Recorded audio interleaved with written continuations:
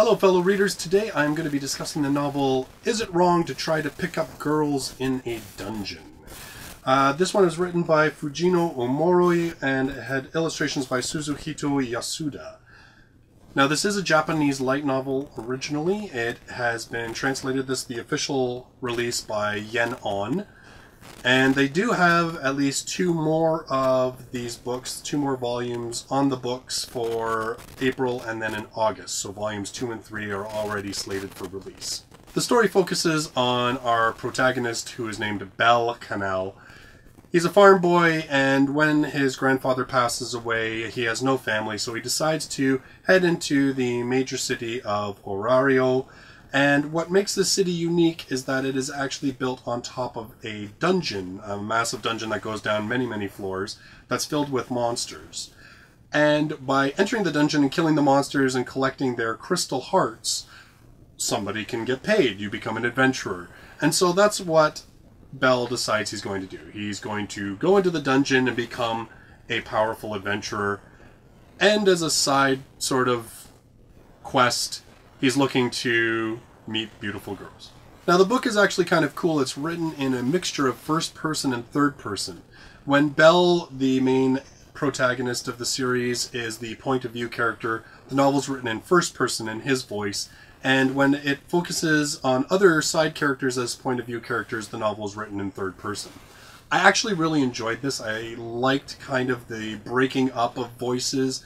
I thought it was cool that we got that sort of more intimate voice of the protagonist when it is first person, but at the same time we were able to shift to other points of view and sort of have a broader view of the world in a larger scope by focusing on these other side characters as well. The world building in this is probably the main feature. It is kind of cool how the author has taken RPG tropes like characters who are leveling up as they gain experience and focus on their skills and so forth, and also on the whole idea of how monsters continuously spawn within a dungeon and so forth. He's taken those things that we take for granted as gamers and created this fantasy world where those things make sense and that they are very specific for this world, and they help build the whole mythos of the world itself. So in that way it was kind of cool because you did see this world kind of using all of those gamer type things that we're used to, but making them make sense in terms of an actual living world. This first novel is very much an origin story, and not just for Bell himself and the other sort of minor characters, secondary characters around him, but also for the world itself. It sets up the rules of the world, and like I said, it tells us how it is that adventurers level up, how it is that they become stronger, how they survive these battles with these monsters to varying levels. It gives you all of that setting, which is so important for everything else and how it makes sense. And really, we don't have a clear-cut antagonist until later on in the novel, and even then, I wouldn't say the person is specifically an antagonist, but they just cause some bad things to happen. In short, the novel is more about Bell's journey in terms of going from an absolute newbie to starting to develop some skills as well as some confidence in himself. So we have an actual real growth of the character from the beginning of the novel and to the end of the novel. And not just himself, but even his relationships with some of the other existing characters. So it's a really fun read, very easy, light reading. It's only about 225 pages.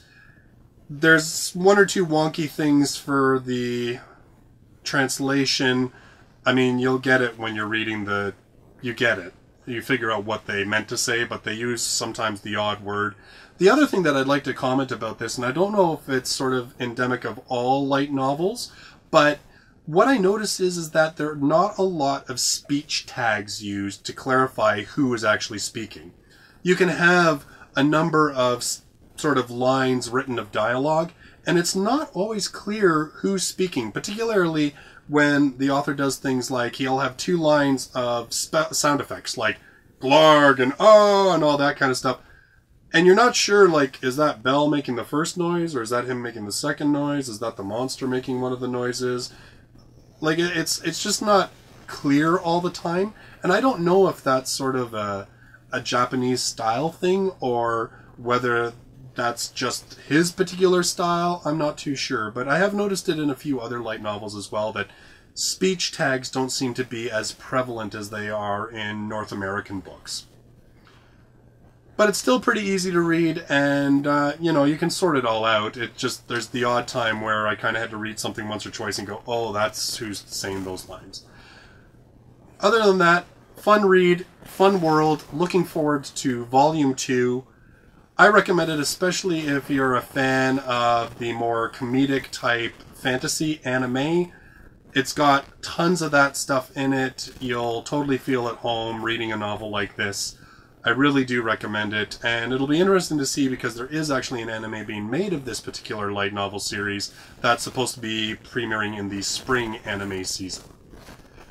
So, is it wrong to try and pick up girls in a dungeon? I do give it a thumbs up. I do recommend it, especially, like I said, if you're an anime fan. Check it out, and thank you very much for watching this video. If you liked the video, click on subscribe. Until then, take care, and I hope to talk to you soon. Bye-bye for now.